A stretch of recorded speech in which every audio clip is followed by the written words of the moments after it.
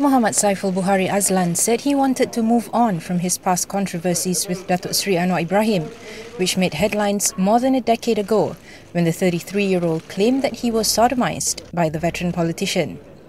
However, when asked if there were times he felt tired of being under the shadow of the controversy or Anwar, Muhammad Saiful merely said he did not know.